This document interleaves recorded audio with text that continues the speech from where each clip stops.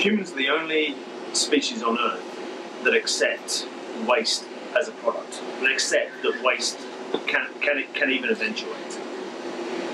Our view is that sustainable fuels can be produced, should be able to be produced from a broad array of resources, including the outputs from established industrial processes, the byproducts of established industrial processes. We need to operate these processes. For example, we need to manufacture steel.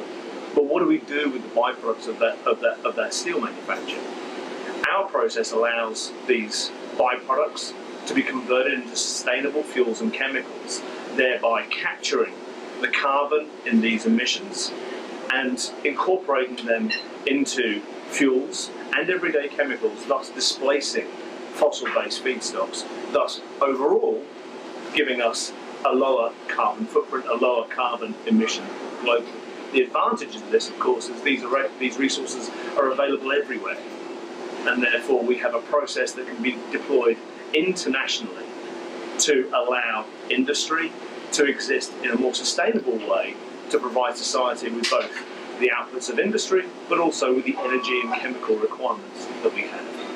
For LanzaTech, awards that recognise the value in a circular economy, that recognise the value in industrial symbiosis, are really exciting. We really want to be part of this, and we really want to be recognised as making a contribution to our ability to operate in a circular economy as a society.